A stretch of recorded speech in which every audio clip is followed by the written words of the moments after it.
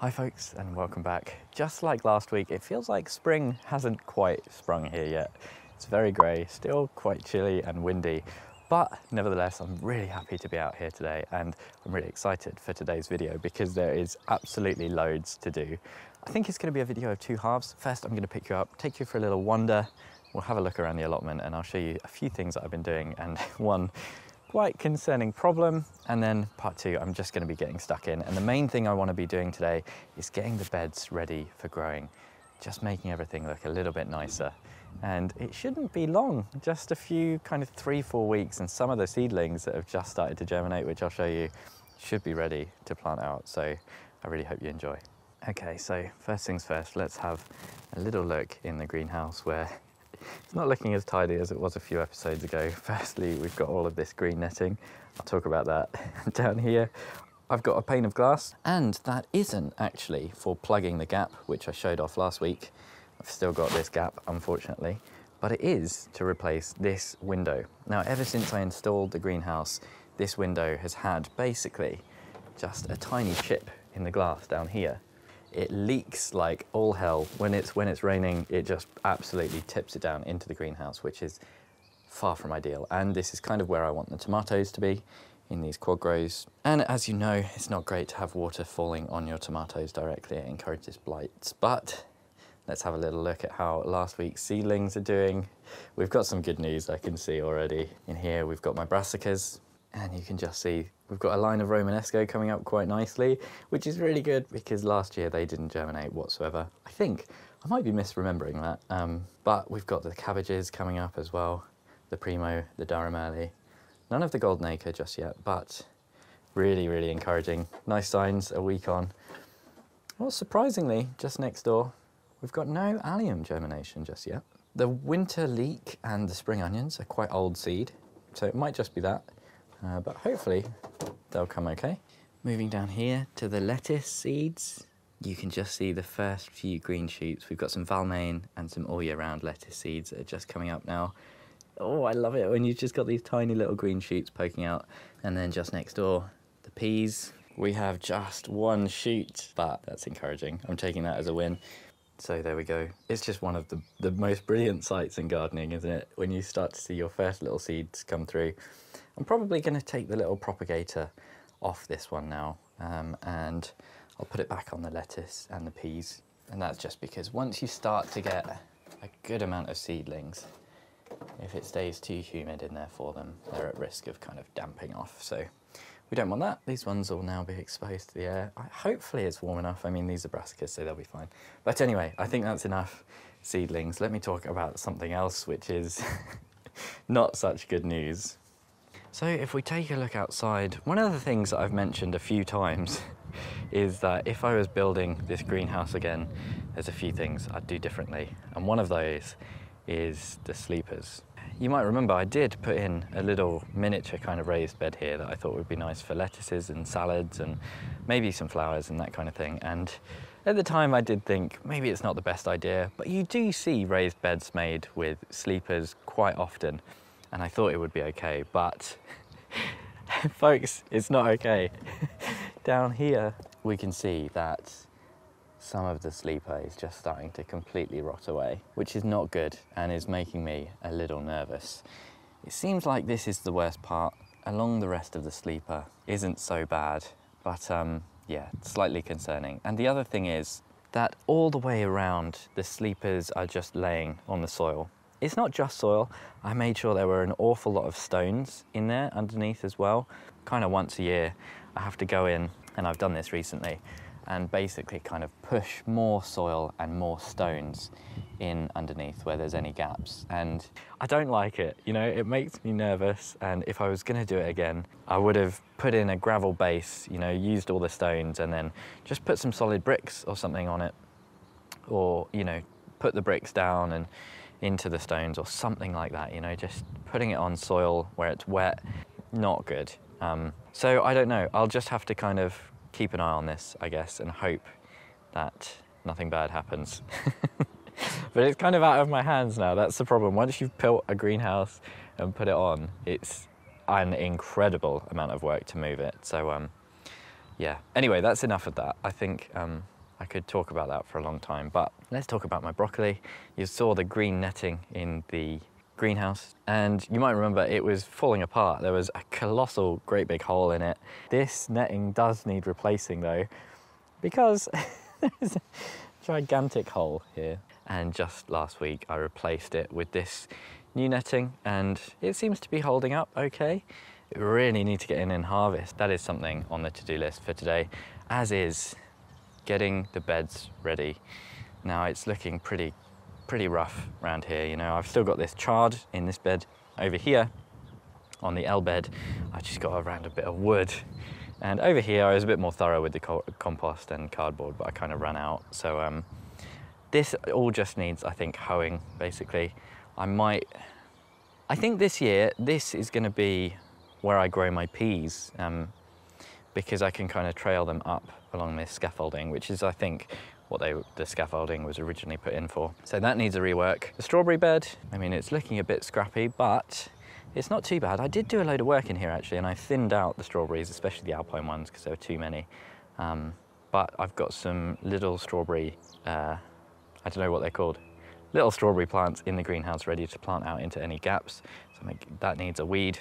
And here, if you've seen this is just a bag full of stones, basically. And I normally hide that away, but I've had that out because I've been filling up the stones under the greenhouse. Up here, still missing the pane, but I have started the process of ordering some glass. So I am gonna put some glass in here, and that will be nice because it's still quite cold in there at the moment. But next, I think it's time to start on the beds. Now, this bed here is one where I've got some of the only successful cover crops. You might remember I was really excited to sow these beds with cover crops. They shouldn't look like they do at the moment. They should all be full of green. Alas, none of the cover crops took, which is why I had to go with the black plastic matting. So one of the cover crops did take, and it is this one that you can see here coming up tall. And this is a daikon radish, a Chinese radish. And I'm just gonna pull one up and see what's going on under the soil. Not much. Okay, so maybe some of these will be a little bit bigger. I'll pull up another one and show you now.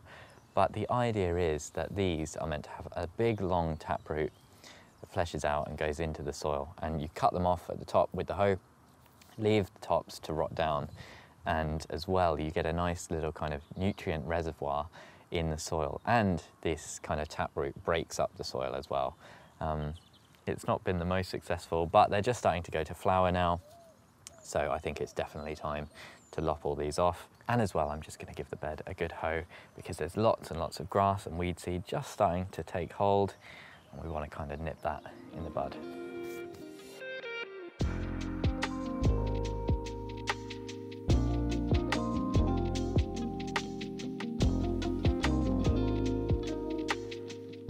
Now, one thing I am finding, which is a bit of a shame, is that wherever the radish has been successful, underneath there is a really big layer of grass seed that is also germinated. So I'm going to be quite thorough with this, but at least hopefully this stuff will rot down and return some nutrients to the soil.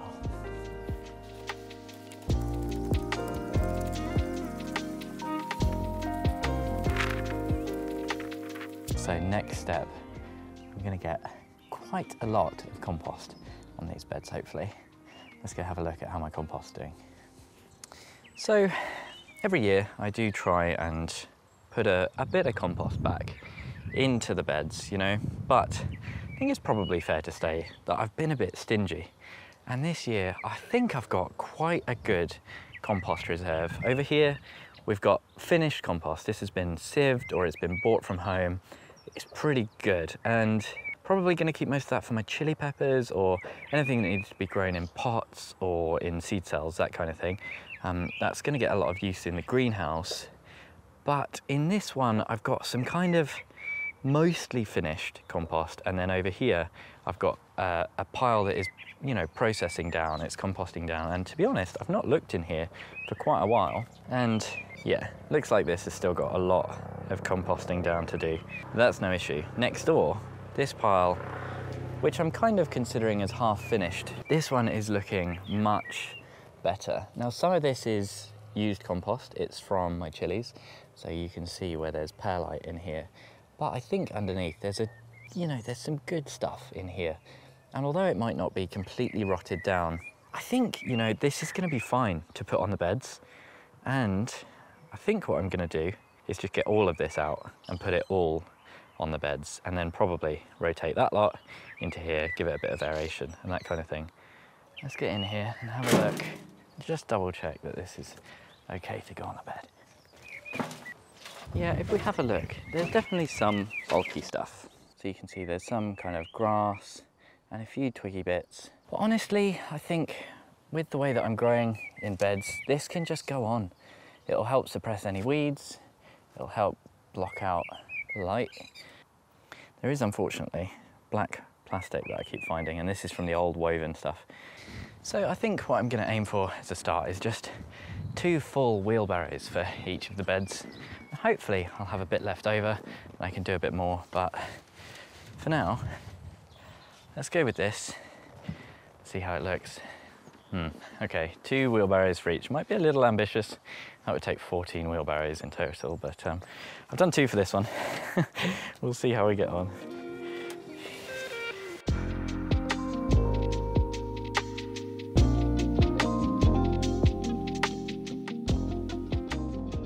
Now, I think that looks pretty nice. A few little woody bits, but they've mostly started to break down, so they should be fine in here. And I haven't decided exactly what I'm planting where yet, but I'll be very pleased if I can get all the beds looking like this by the end of the episode. I think it might be unlikely, but we'll give it a go. Let's take a look under the black plastic matting, see how it's doing.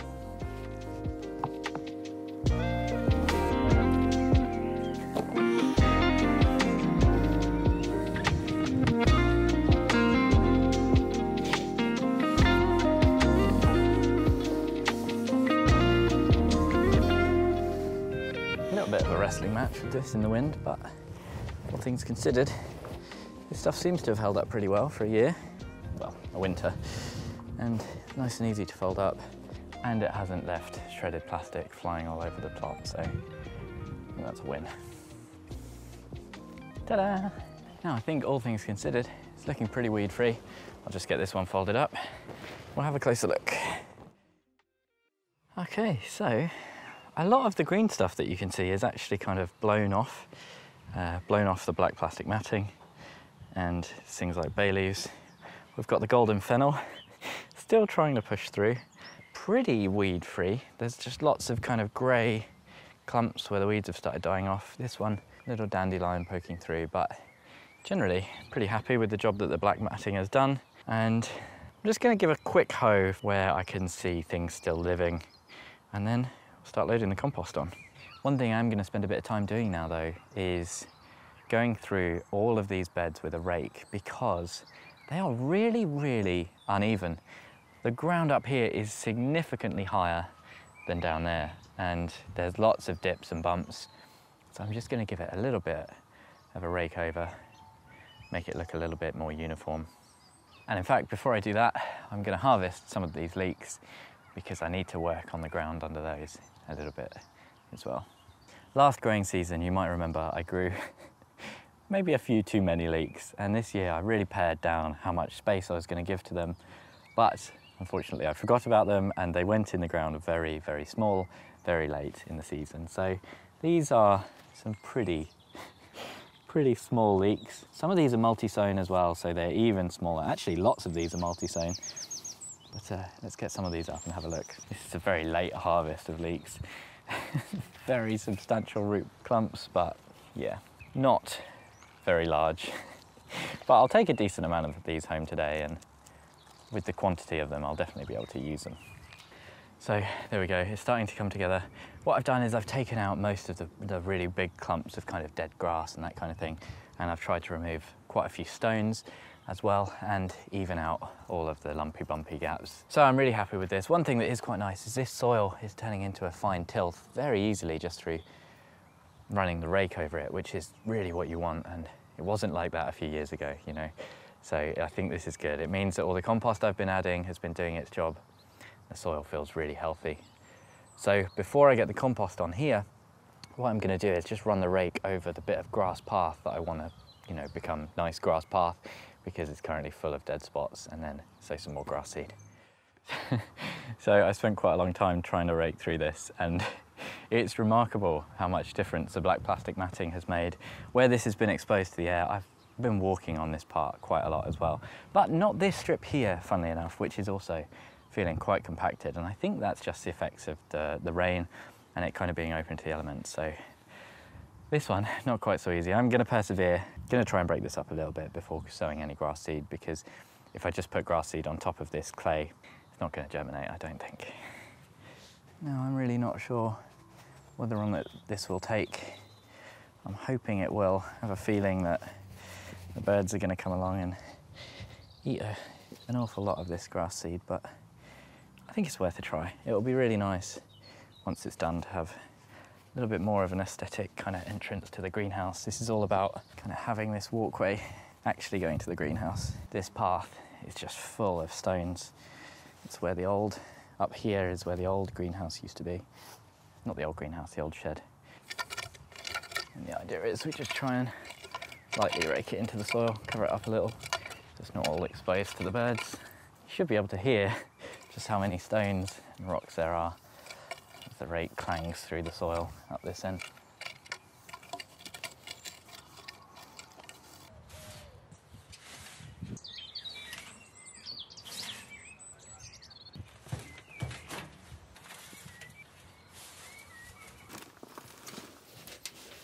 Whew, there we go. That's 6 wheelbarrows, quite a lot of work, and that's exhausted probably the majority of the compost bay. Let's get it raked out and then we'll see how it looks. It's so satisfying to be getting big jobs like this done. Where have I put the rake? There it is. So we've got just another little kind of 3/4 full going down here. And this has been a really useful exercise. It's been quite instructive for me to see, get an idea of how much compost I'm making every year. But this is looking really nice now, and my back is starting to protest. I'll show you how much I've got in the bays left over. So here we are. You can see it's pretty much all gone. And I wouldn't say that all of the compost I've made today was made in a year. There's lots of slightly older stuff in here, so it's kind of maybe a 1.5 years worth. And I think what I will probably do, if you consider this like quite an intensive application, and I've done half the allotment, so what I think I'll do next year is, with all the compost that's made around this time next year, it'll go on the remaining beds, the broccoli, and onwards. I will probably apply something to the L bed. The L bed here, I will put quite a lot of compost in here, because I know that the peas are very hungry crops, so they need a good feed. So that'll be getting a little bit more. And this bed, probably not. I will save the compost and just work in what's here now. I just removed the cardboard. Like I say, that was just a slapdash way to try and keep the weeds down. It seems to have worked okay. It's also a good test for the compost when you put it on cardboard. You can see whether or not it's full of weed seeds. But next job for me, I'm gonna get in here, harvest the broccoli. But first, I'm gonna have a little break because shifting that much compost is tough work. So here's the little leek harvest as well that I just thought I'd show you while I'm having my little sit down and catch up. And the other thing I wanted to show you, as I've been sifting through the compost today, I've been picking up every bit of plastic that I could find, and the amount is genuinely quite shocking. I don't even know where a lot of this has come from. There's just so much that's made its way into the compost, and the vast majority that I've been picking out is this really thin black stuff which is used for the weed membrane. It's the woven stuff that goes in together, and as soon as it starts to degrade, it just shreds and goes absolutely everywhere. And as well, there's loads of actual like black bin bag plastic that it must be from the previous plot owner. I don't know what they were using it for, or really how it's got in the compost, but very frustrating. And I'm just always, whenever I dig through the beds, I'm always finding this black stuff, and it's very frustrating. So if you're using any woven matting, just make sure to keep an eye on it. Make sure it doesn't start shredding and going everywhere. And as well, I've been finding this new one, which is blue. I'm wondering where on earth that has come from. And then I looked up at the roof of my shed and realised that it's completely my fault.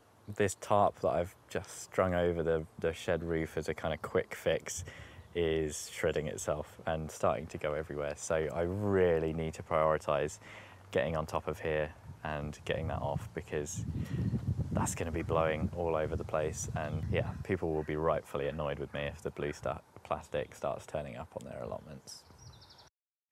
Okay, so honestly, I think taking off netting to get to my purple sprouting broccoli might be genuinely my least favourite gardening job. I don't know what it is, I just hate faffing around with it.